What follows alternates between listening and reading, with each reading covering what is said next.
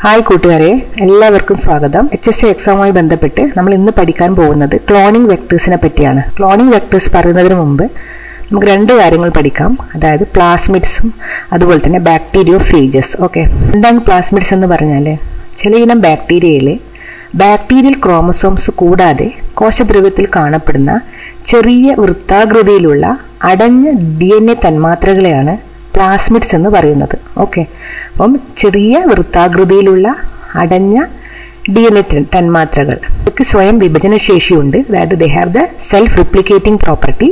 അതുപോലെ തന്നെ രണ്ട് ഇഴകൾ, ഡബിൾ സ്റ്റാൻഡേർഡ് ആണ്. ഈ തന്മാത്രകൾ 1 മുതൽ 1000-ലധികം കിലോബേസ് ജോഡികളിൽ കാണപ്പെടുന്നു. അപ്പം 1952 ജോഷുവ ലേഡർബർഗ് ആണ് ഈ പേര് നൽകിയത്. അപ്പോൾ പ്ലാസ്മിഡ് എന്ന പേര് നൽകിയത് ജോഷുവ ലേഡർബർഗ് ആണ്. ജീൻ ക്ലോണിങ്ങിൽ ആദ്യമായി ഉപയോഗിച്ച വെക്ടറുകളാണ് പ്ലാസ്മിഡ്സുകൾ. ഓക്കെ, അപ്പം ഈ പ്ലാസ്മിഡ്സിന്റെ ഒരു പ്രത്യേകത എന്താണ്? അതായത് അവർക്ക് ഉയർന്ന കോപ്പി സംഖ്യയും അതുപോലെ തന്നെ ആന്റിബയോട്ടിക് പ്രതിരോധ ശേഷികളുള്ള ജീനുണ്ട്. അതായത് they have antibiotic resistance gene. F plasmid എന്നിവയാണ് പ്ലാസ്മിഡ് വെക്ടറുകൾക്ക് ചില ഉദാഹരണങ്ങൾ. In genetic engineering plasmids are used as vectors. അപ്പോൾ അടുത്തതായിട്ട് ബാക്ടീരിയോഫേജ് എന്താണെന്ന് നോക്കാം. എന്താണ് ബാക്ടീരിയോഫേജ്? ബാക്ടീരിയയെ ബാധിക്കുന്ന വൈറസുകളെയാണ് ബാക്ടീരിയോഫേജ് എന്ന് പറയുന്നത്. ഓക്കെ, അപ്പം ഇവ എന്താണ്? ഇവ ഇൻട്രാസെല്ലുലാർ ഒബ്ലിഗേറ്റ് പാരസൈറ്റ്സ് ആണ്. അതായത് ഇൻട്രാസെല്ലുലാർ ഒബ്ലിഗേറ്റ് പരാന്നഭോജികളാണ്. അപ്പോൾ ഈ T4 ബാക്ടീരിയോഫേജിന്റെ എക്സാമ്പിൾ എടുത്തു കഴിഞ്ഞാൽ നമുക്കറിയാം, ഈ ഒരു ഭാഗം ഇതിനെ നമ്മൾ ഹെഡ് റീജിയൻ എന്ന് പറയും. ഓക്കെ, പിന്നെ ഇതിന്റെ ഓരോ ഭാഗങ്ങൾ നോക്കാം. അതായത് ഹെഡ് റീജിയൻ, പിന്നെ this is the Kolar, head, Kolar, basal plate, പിന്നെ ടെയിൽ ഫൈബർ. അപ്പോൾ ഓരോന്നായിട്ട് നമുക്ക് നോക്കാം. എന്താണ്? അതായത് head is known as കാപ്സിഡ്. And ഇതിൻ്റെ ഉള്ളിൽ നമുക്ക് ജനറ്റിക് മെറ്റീരിയൽസ്, ഡബിൾ സ്റ്റാൻഡേർഡ് ആയിട്ടുള്ള DNA കാണാൻ പറ്റും. ടെയിൽ ഓഫ് ദ ബാക്ടീരിയ എന്ന് പറഞ്ഞാൽ it contains tail sheath. Okay, ഇതാണ് ടെയിൽ ഷീത്ത് എന്ന് പറയുന്നത്, ടെയിൽ ഷീത്ത്. അതുപോലെ തന്നെ ബേസ് പ്ലേറ്റ്, ബേസൽ പ്ലേറ്റ്, അതാണ് basal plate and tail fibres. Okay, tail fibres. അപ്പോൾ ഇതെല്ലാം ഡിഫറെൻറ്റ് പ്രോട്ടീൻസിനെ കൊണ്ട് ഉണ്ടാക്കിയതാണ്. പിന്നെ ടെയിൽ ഫൈബേഴ്സിൻ്റെ ഫംഗ്ഷൻ എന്താണ്? They are used by the bacteriophage to attach to the bacterium. ഒരു ബാക്ടീരിയത്തിൻ്റെ ഒരു സബ്സ്ട്രേറ്റിൽ, ബാക്ടീരിയത്തിൻ്റെ സർഫേസിൽ അറ്റാച്ച് ചെയ്യാൻ വേണ്ടിയിട്ടാണ് ഇതിൻ്റെ tail. It helps in attachment. അപ്പോൾ ആൻഡ് ആഫ്റ്റർ ദ അറ്റാച്ച്മെൻറ്റ് എന്ത് ചെയ്യും? The virus insert genetic material in to the host cells. ഈ ഒരു ബാക്ടീരിയോഫേജ് വൺസ് ഒരു ബാക്ടീരിയ ഇൻഫെക്ട് ചെയ്യുമ്പം എന്താണ് സംഭവിക്കുന്നത് നമുക്ക് നോക്കാം. അപ്പോൾ നമ്മൾ പറഞ്ഞിട്ടുണ്ട് ടെയിൽ ഫൈബേഴ്സ്, അല്ലെ, ടെയിൽ ആൻഡ് ടെയിൽ ഫൈബേഴ്സ് ഉണ്ട്. അപ്പോൾ with the help of this tail fibres it attaches to the substrate. ബാക്ടീരിയയുടെ സർഫേസിൽ പോയിട്ട് അറ്റാച്ച് ചെയ്യും. അതിനുശേഷം എന്ത് ചെയ്യും? ഇറ്റ് പെനിട്രേറ്റ് ചെയ്യും. ജനറ്റിക് മെറ്റീരിയൽസ് ആയ DNA ഇതിനുള്ളിലേക്ക് എൻട്രി ചെയ്യും, ബാക്ടീരിയൽ സെല്ലിൻ്റെ ഉള്ളിലേക്ക് എൻട്രി ചെയ്യുകയും ചെയ്യുന്നു. ഫേജ് DNA ബാക്ടീരിയയിൽ എൻട്രി ചെയ്ത് കഴിഞ്ഞാൽ ബാക്ടീരിയയുടെ ക്രോമസോംസിനെ ഇത് ഡിസിൻറ്റിഗ്രേറ്റ് ചെയ്യും. ഓക്കെ, ആൻഡ് ഈ ഒരു ബാക്ടീരിയൽ ക്രോമസോംസിൻ്റെ എല്ലാ മെഷീനറീസും വൈറസ് ഏറ്റെടുക്കുകയും വൈറസ് തന്നെ അതിൻ്റേതായ പ്രോട്ടീൻസ് സിന്തസൈസ് ചെയ്യും. അതായത് ഫേജ് റിപ്ലിക്കേഷൻ നടക്കും. അപ്പം ഈ ഫേജ് റിപ്ലിക്കേഷനിൽ എന്ത് ചെയ്യും? It synthesises new phage particles, അതായത് ക്യാപ്സിഡ് പ്രോട്ടീൻസ്, അതുപോലെ തന്നെ ടെയിൽ പ്രോട്ടീൻസ്, ഇതൊക്കെ സിന്തസൈസ് ചെയ്തിട്ട് ഫേജ് എന്ത് ചെയ്യും? അസംബിൾ ചെയ്തിട്ട് ലാസ്റ്റിൽ ഹോസ്റ്റ് സെൽ ലൈസ് ചെയ്തിട്ട് ഇത് റിലീസ് ചെയ്യാണ് ചെയ്യുന്നത്. അപ്പോൾ ഈ ഒരു ഫേസിനാണ് നമ്മൾ ലൈറ്റിക്സ് ഫേസ് എന്ന് പറയുന്നത്. അപ്പോൾ ഇങ്ങനെയാണ് ഒരു ബാക്ടീരിയോഫേജ് ഒരു വൈറസിനെ ഇൻഫെക്ട് ചെയ്യുന്നത്. എഞ്ചിനീയറിംഗ് നമുക്ക് വെക്ടേഴ്സിൻ്റെ ആവശ്യമുണ്ട്. അപ്പോൾ എന്തിനാണ് വെക്ടേഴ്സിൻ്റെ ആവശ്യം എന്ന് പറഞ്ഞാൽ they are delivering the foreign DNA in to the recipient cell. ഒരു റെസിപ്പിയൻ സെല്ലിലേക്ക് ഫോറിൻ DNA ഡെലിവറി ചെയ്യണമെങ്കിൽ നമുക്കൊരു വെക്ടറിൻ്റെ ആവശ്യമുണ്ട്. ഓക്കെ, അപ്പം in molecular cloning A vector is A DNA molecule. അപ്പോൾ വെക്ടർ എന്ന് പറഞ്ഞാൽ എന്താണ്? It is A DNA molecule and it is used as vehicles for carrying foreign genetic materials into the another cell. Artificial ആയിട്ടുള്ള vectors ഏതൊക്കെയാണെന്ന് വെച്ചാൽ PBR 322 DNA, പിന്നെ bacterial artificial chromosomes, east artificial chromosomes, phage മെഡുകൾ, ഇതൊക്കെ. Properties നോക്കാം. അപ്പോൾ നമുക്ക് വെക്ടറിൻ്റെ properties എന്തൊക്കെയാണെന്ന് നോക്കാം. Just have A self replicating property. Okay, self replicating property ഉണ്ടായിരിക്കണം. അതുപോലെ തന്നെ it should have unique restriction site four restriction എൻസൈംസിനെ recognise ചെയ്യാൻ വേണ്ടിയിട്ട് ഒരു യുണീക്ക് ആയിട്ടുള്ള റെസ്ട്രിക്ഷൻ സൈറ്റ്സ് ഉണ്ടായിരിക്കണം. ഓക്കെ. പിന്നെ മാർക്കർ ജീൻസ് വേണം. അതെന്താണ്? For the identification of the recombinant cells. നമ്മുടെ റീകോമ്പിനന്റ് സെൽ എന്ന് പറഞ്ഞാൽ ഏതെങ്കിലും ഒരു ഫോറിൻ DNA ഈ ഒരു വെക്ടറിൽ ഇൻസേർട്ട് ചെയ്ത് കഴിഞ്ഞാൽ അതിന്റെ ആ ഒരു ഐഡന്റിഫൈ ചെയ്യാൻ വേണ്ടിയിട്ട് നമുക്ക് മാർക്കർ ജീൻസിന്റെ ആവശ്യമുണ്ട്.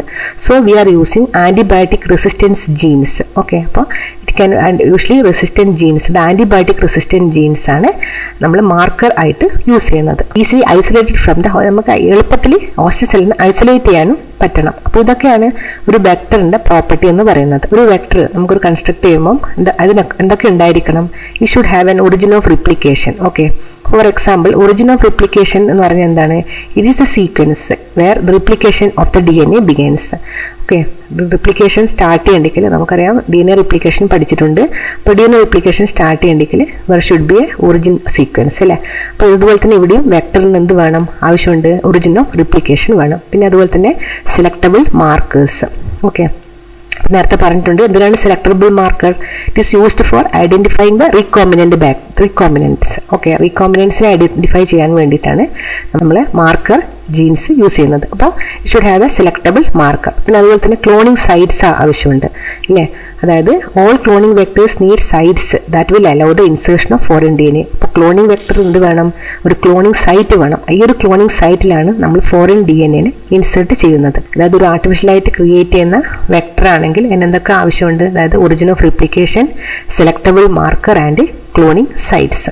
ഓക്കെ. നമുക്ക് PBR322 DNA പറ്റി നോക്കാം. അതായത് PBR322 എന്ന് പറയുന്നത് it is N artificial plasmid. Okay. It is N artificial plasmid and it is the commonly used plasmid cloning vector in equal. P stands for, ഈ PBR322 P stands for plasmid. Okay. BR stands for Bolivar and റോഡിക്യൂസ്. അതായത് ഈ ഒരു plasmids construct ചെയ്ത scientist. PBR322 means it is an order of synthesis. Okay. And it helps in distinguishing it from other plasmids constructed in the laboratory. വേർതിരിച്ചറിയാൻ വേണ്ടിയിട്ടാണ് ഈ ഒരു number കൊടുത്തിട്ടുള്ളത് 322 എന്ന് പറഞ്ഞിട്ട്. അപ്പം ഈ ഒരു PBR322 ഡബിൾ സ്റ്റാൻഡേർഡ് ആയിട്ടുള്ള ഒരു പ്ലാസ്മിഡ് ആണ്. അറിഞ്ഞിരിക്കണം. അതായത് 4361 ബേസ് പേഴ്സ് ഉണ്ട്. ഇതിന് 2 ആന്റിബയോട്ടിക് റെസിസ്റ്റൻസ് ജീൻസ് ഉണ്ട്. അപ്പോൾ ഇതിന് സെലക്ടബിൾ മാർക്കേഴ്സ് ഉണ്ട്. അതായത് 2 ആന്റിബയോട്ടിക് റെസിസ്റ്റൻസ് ജീൻസ്, അതായത് ampicillin resistant gene and tetracycline resistant gene.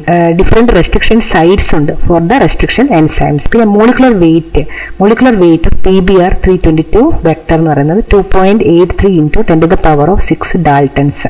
ഇനി അടുത്തത് ബാക്ടീരിയൽ ആർട്ടിഫിഷ്യൽ ക്രോമസോം ആണ്. നമ്മൾ ബാക്ടീരിയ ഫേജസിനെ പറ്റി പഠിച്ചു. അപ്പോൾ ബാക്ടീരിയ ഫേജസുകൾക്ക് അതിന്റെ ജീനോം ബാക്ടീരിയ സെല്ലിലേക്ക് എത്തിക്കുന്നതിന് വളരെ ഉയർന്ന സുപ്രധാന സംവിധാനങ്ങളുണ്ട് അല്ലേ. അപ്പോൾ അതിനാൽ അവ വലിയ DNA സെഗ്മെന്റുകൾ നൽകുന്നതിന് ഇതൊരു ക്ലോണിംഗ് വെക്ടർ ഉപയോഗിക്കാം.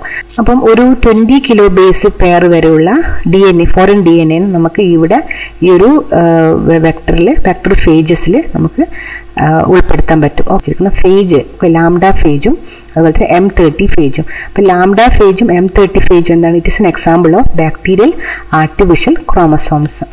ഇനി അടുത്തത് ഈസ്റ്റ് ആർട്ടിഫിഷ്യൽ ക്രോമസോംസ് ആണ്. അതായത് east artificial chromosomes R east expression vectors ആണ്. അതായത് ലാർജ് DNA ഫ്രാഗ്മെന്റ്സ് എന്ന് പറഞ്ഞാൽ size ranging from 100 to 3000 kilo base വരെയും ഈ ഒരു ആർട്ടിഫിഷ്യൽ ക്രോമസോംസിൽ നമുക്ക് ഈസ്റ്റ് ആർട്ടിഫിഷ്യൽ ക്രോമസോംസിൽ നമുക്ക് ഇൻസേർട്ട് ചെയ്യാൻ പറ്റും.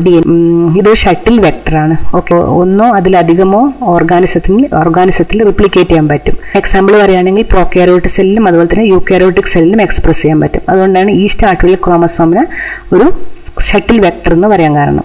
പിന്നെ they are useful in cloning large DNA ഫ്രാഗ്മെന്റ്സിനെ clone ചെയ്യാൻ വേണ്ടിയിട്ട് നമുക്ക് ഈസ്റ്റ് ആർട്ടിഫിഷ്യൽ ക്രോമസോംസ് യൂസ് ചെയ്യാം. അതുകൊണ്ട് തന്നെ it are used in mapping genome such as human genome.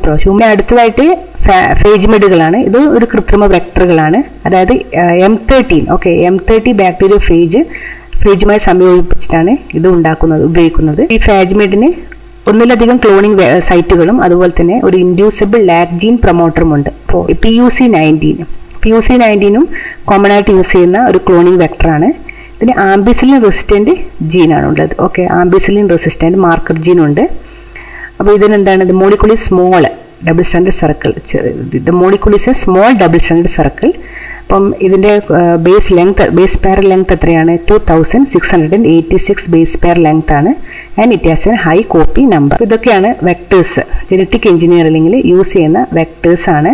ഏതൊക്കെ? PBR 322, bacterial artificial chromosome, east artificial chromosome, phage mates, PUC 19 തുടങ്ങിയവ. അപ്പോൾ ഇതിൽ നമ്മൾ കോമൺ ആയിട്ട് യൂസ് ചെയ്യുന്നത് PBR 322 DNA ആണ്. ഓക്കെ, അതുപോലെ തന്നെ ഈസ്റ്റ് ആർട്ടിഫിഷ്യൽ ക്രോമസോം ആണെങ്കിൽ വലിയ size, large size DNA, foreign DNA നമുക്ക് ഇൻസേർട്ട് ചെയ്യാൻ പറ്റുന്നത് ഈസ്റ്റ് ആർട്ടിഫിഷ്യൽ ക്രോമസോംസിലാണ്. അതൊരു ഷട്ടിൽ വെക്ടറാണ്. കാരണം എന്താണ്? ഇതിനെ നമുക്ക് പ്രോകാരിയോട്ടിലും അതുപോലെ തന്നെ യൂകാരിയോട്ടിലും എക്സ്പ്രസ് ചെയ്യാൻ പറ്റും. ഓക്കെ, അതുകൊണ്ട് തന്നെ ഇതിനെ ഹ്യൂമൻ ജീനോം പ്രോജക്റ്റിലൊക്കെ യൂസ് ചെയ്യുന്നുണ്ട്. ഇത്രയും കാര്യങ്ങൾ മനസ്സിലായെന്ന് വിചാരിക്കുന്നു. അപ്പോൾ അടുത്തൊരു സെക്ഷനായിട്ട് നമുക്ക് അടുത്ത വീഡിയോയിൽ കാണാം. Thank you.